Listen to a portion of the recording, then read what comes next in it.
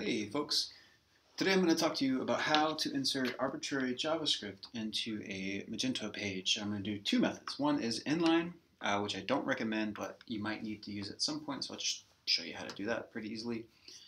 But the second and most important way is how to inject JavaScript via the x-magento-init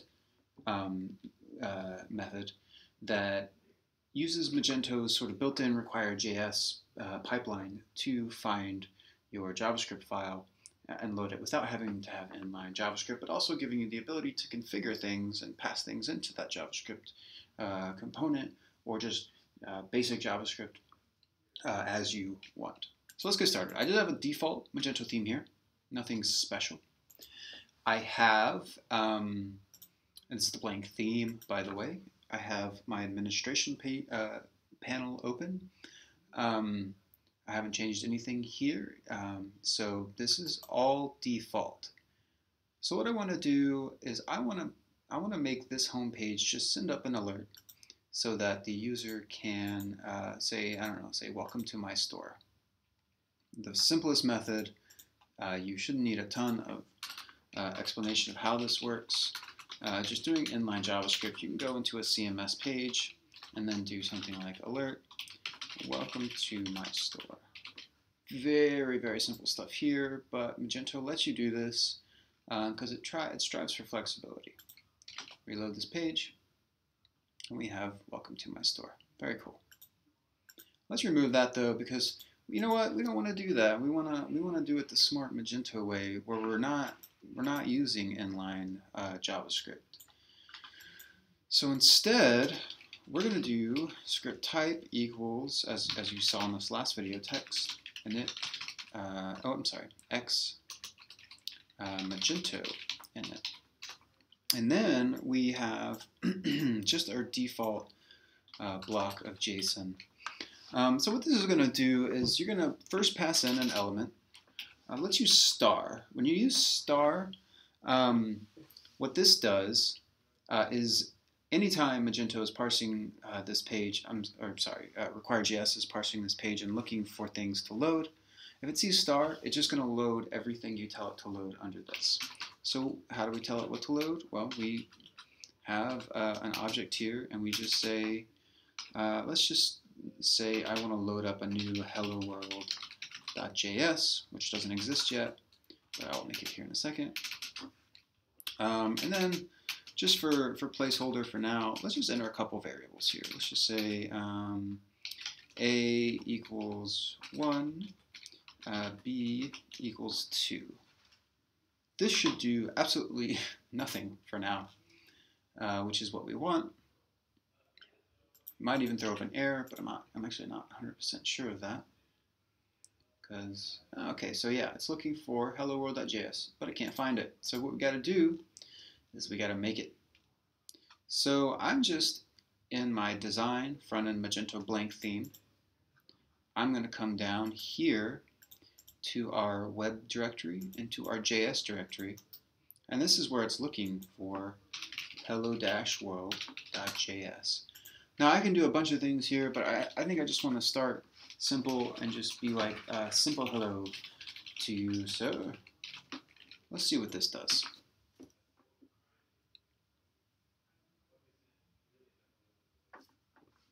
Does it load hello world.js? It does not. We might need to clear the cache for this to work properly, so let's go ahead and do that.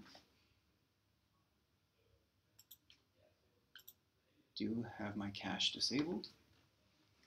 So yeah, it should be loading up that script.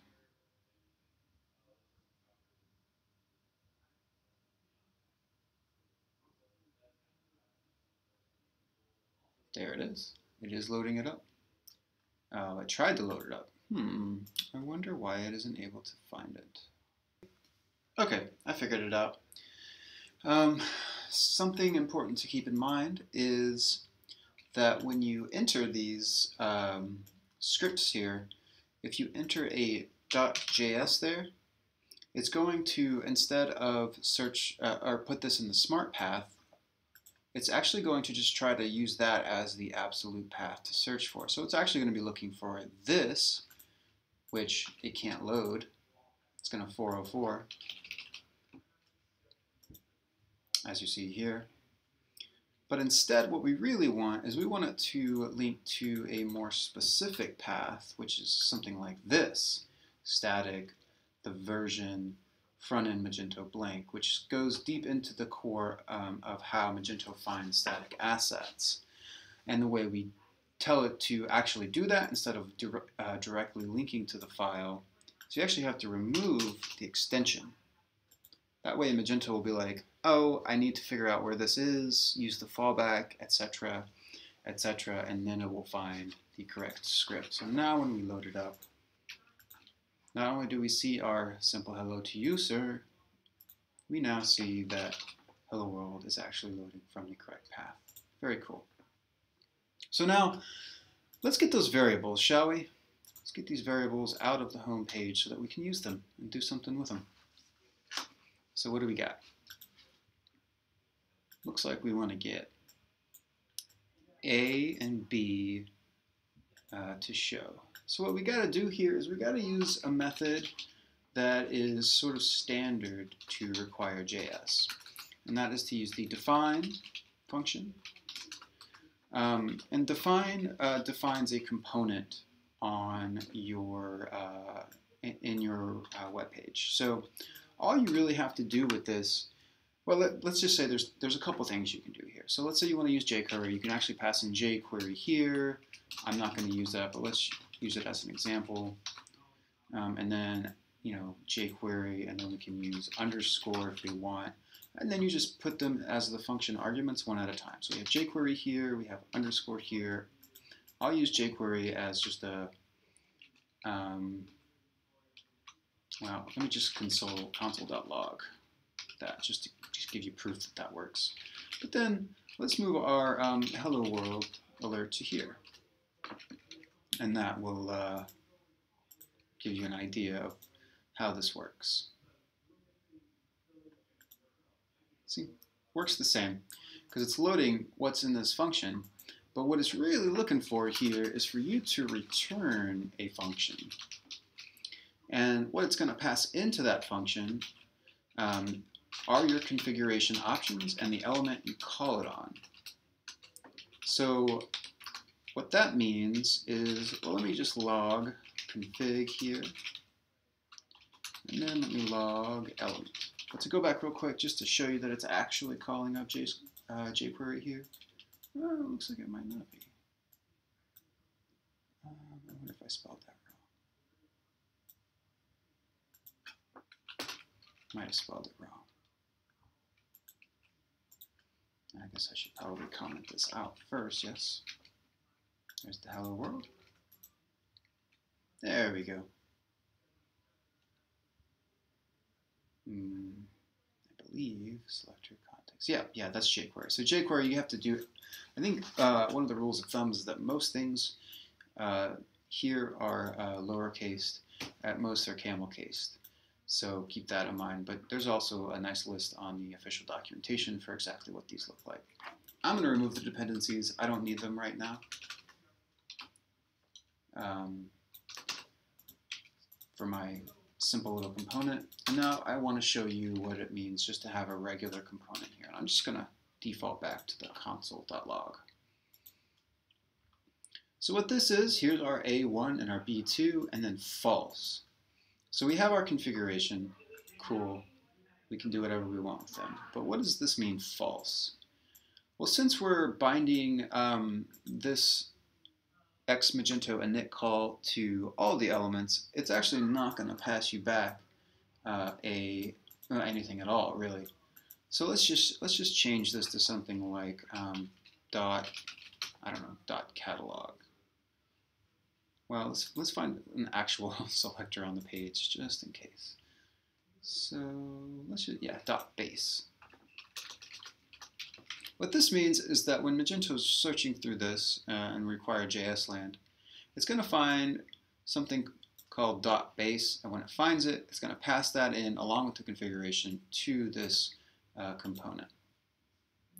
So with any luck, we should see .base echoed out or logged out there.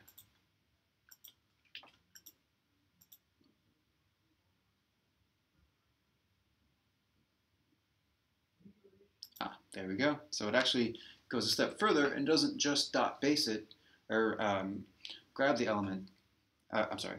Return the selector. It actually finds the element and spits it out onto the page for you. And then, just for good measure, let's see what happens when you put something in that doesn't exist. Just gobbledygook there. Refresh it. Voila. Notice it's not loading the component at all. But just to give you an idea of what it's doing, it is actually loading this part, but since it never finds element, it never wants to load up your component.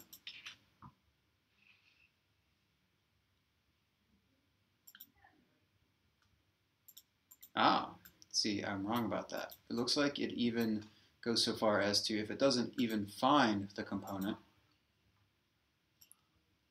it'll never even load up this script. Neat.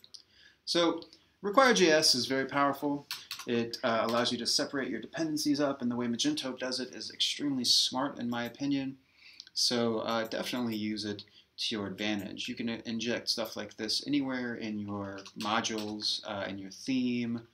You can put it, you can override certain things, remove them, play around with them. It's very, very powerful, and I suggest that you stick to this convention because it allows you to separate your components into nice, neat JavaScript functions that are only loaded the one time they're needed. The client then caches them. If you're using H2, this becomes extremely powerful for you. That way you only have to serve up small specific files when they're changed. Happy hacking, and until next time.